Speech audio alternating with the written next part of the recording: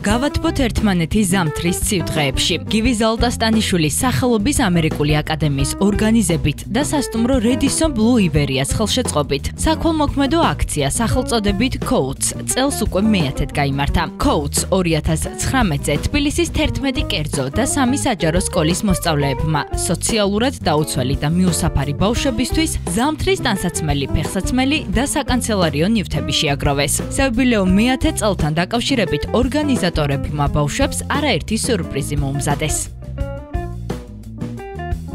2 წელია რაც აქტიურად ვარ ამ პროექტში უკვე ჩართული და ჩვენ ვაგროვებთ ტანსაცმელებს, სათამაშოებს და ტკბილეულებს ბავშვებისთვის. წელს ნიუ სკულის მონაწილეობით 3 ახალი კომპანია ჩაერთო ქოუთს და ესენი გახლავთ ნიკორა, რადიო ჰოლდინგ ფორტუნა და ბარამბო. პროექტის განმავლობაში ჩვენ მაქსიმალურად ვცდილობთ გავათბოთ ერთმანეთი ზამთრის ცივ დღეებში. წელს ჩემთვის განსაკუთრებელი წელია, რადგან ორგანიზატორის სახით მონაწილეობას და წელს უფრო მეტ მოხალისეს და უფრო მეტ ბენეფიციარს ველოდებით. პროექტის მთავარი მიზანია, რომ მზრუნველობა მოკლებული ბავშვები უზრუნველყოთ თბილი ტანსაცმლით, რათა ზამთრის ცივი დღეები თბილად გაატარონ.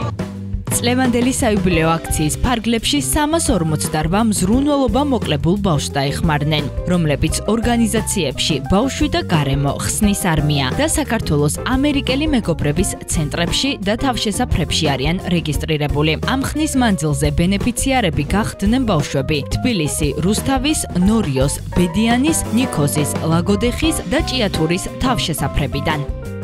ჩვენი პროექტი ქოუთსი დაარსდა 10 წლის წინ. წელს გვაქვს იუბილე 10 წლის.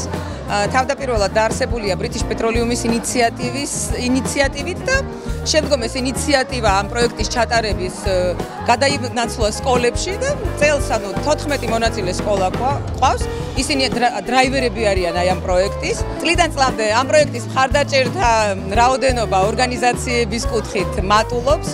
გავათბოთ ერთმანეთი ზამთრის ცივ დღეებში. კეთილშობილური სლოგანის ქვეშ გაერთიანებულმა ქოუთსის სახელწოდების საქველმოქმედო ღონისძიებამ დროს გაუძლო და ტრადიციული სახე მიიღო. პროექტის მასშტაბურობა კი მონაწილე სკოლების, ორგანიზაციების და კერძო პირების კეთილნებაზე და გულისხმიერებაზეა დამოკიდებული. წლების განმავლობაში პროექტის ერთგული მხარდამჭერია სასტუმრო რედისონ ბლუ იბერია. წელს აქციას შემოუერთდნენ კორპორაცია ქართული ღვინო, წიგნების მაღაზიათა ქსელი, ბიბლუსი, ქართული ტკბილეულის კომპანია ბარამბო, კომპანიები ნიკორა, ტრეიდი და კომპანია ინტრეიდი, ასევე რადიო ჰოლდინგი ფორტუნა.